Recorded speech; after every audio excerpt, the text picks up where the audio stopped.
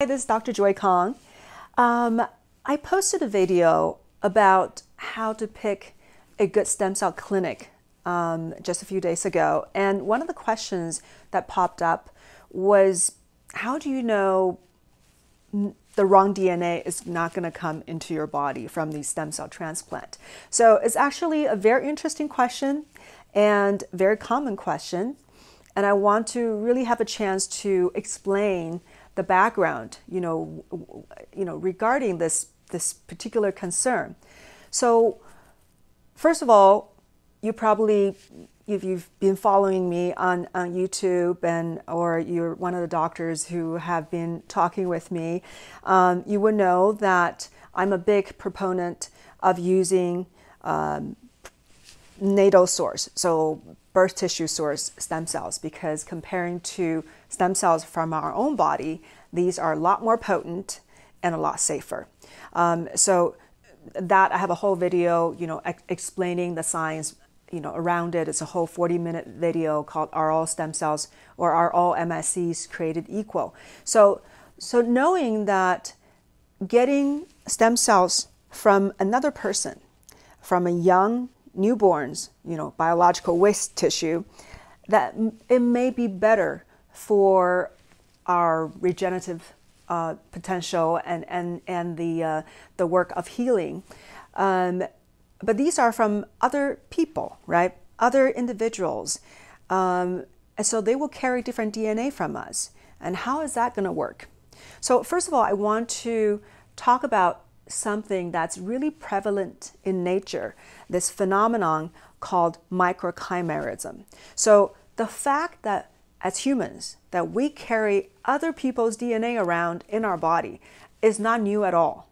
This is happening as long as human species has been around. It happened in other species too.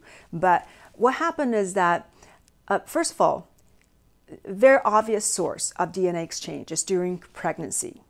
So when the mammal came into existence, right, primates, in order to nurture a baby to such a kind of large size and to very mature state, you need really incredible amount of network of connection between the mother and the baby with the blood supply and nutrients. So this extensive network, from the placenta is actually cause of exchange. And that extensive exchange also causes exchange of the fetal cells and the fetal material into the mother. So what they found, one of the studies in 2012, they found out, they did a brain biopsy of 59 women, and they actually found out that 63% of them had Y chromosomes in their brain.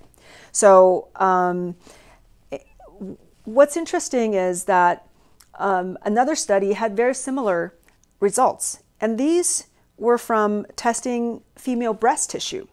And then they found out that Y chromosomes in women are not just in the brain or the breast, they're also in liver, in lungs, and in heart, and in blood vessels. So they're everywhere in the female body. The reason they test for Y chromosomes is because Y chromosomes is easy to detect, right? Doesn't mean that they don't have other females' chromosomes in them, but the Y chromosome is so distinct, it's so easy for a testing to find out if there are foreign DNA. So they only are finding out, chromosomes from males, but doesn't mean that a female doesn't carry chromosomes of other females, right? So it is so prevalent, and what they realize is that it is not just for women that had given birth to males, because there may be exchange of material in the placenta. They also found out that for females who have never had pregnancies also have Y chromosomes in them, and a significant number, over 20%. So they did a study on Danish girls, never been pregnant. So where did those come from? So they could have come from the fact that they may have had a male sibling that had died in the uterus, right? So that they the male child never survived, so no one knew about it. Or the mother had previous male pregnancies that somehow the material got exchanged into the young girl. But also sexual intercourse, that is another source. So the fact that about 60% of women actually have Y chromosomes in them, that's pretty remarkable. So another interesting thing is that the presence of these Y chromosomes actually correlates with lower cancer rate. And in that one study, also lower incidence of Alzheimer's. So somehow there's a protective effect of having these new DNAs.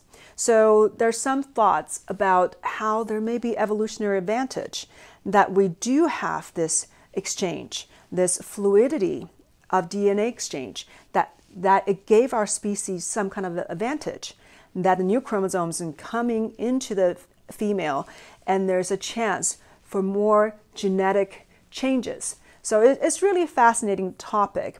So I just want people to understand that just because you have other people's DNA, it doesn't make it that extraordinary, because it is part of what happens in nature anyhow.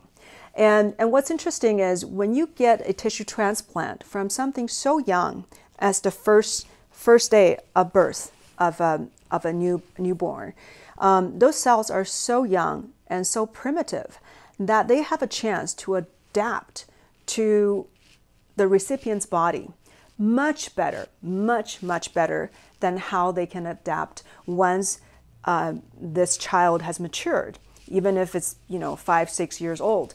Because you've all heard of bone marrow transplant. That really is a stem cell transplant. So they get bone marrow from one individual and they match it to the recipient, right? So they do all these HLA matching.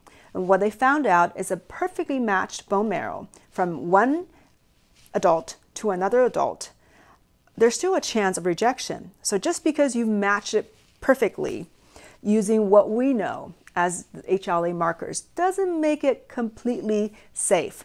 But they've done research on umbilical cord blood that's completely unmatched. They didn't match it, no matching. And there's less incidence of rejection than a perfectly matched adult sources. So that shows how a young cell can adapt to a new body. Their behavior is very different from an adult source. So this is something that has not been talked about much at all. And I think it's important for people to know not all the stem cells are the same. Not all this, a 20-year-old stem cell is going to be different from a 70-year-old stem cell, right? A person that has diseases, their stem cell is going to be different from the stem cell from a healthy person. And, and a very, very young stem cell, like from the umbilical cord or placenta, is going to be very different from a stem cell from somebody even at the age of 15. So these are important factors to consider. And we are all kind of a walking universe, right? We have more bacteria DNA in us than our own DNA. So we are a walking little universe that's a composite of many organisms and also other people. So that's why I'm not afraid of getting, IV infusions in myself every 3 months. I probably have all kinds of DNA floating in me, and that's okay. And that has made me younger because of the properties of these cells. And then they are adapting to my body, so I'm incorporating them. So I hope that gives people a little bit more insight on these questions of other people's DNA and why I am not in fear of it. And I continue to see these incredible results with my patients.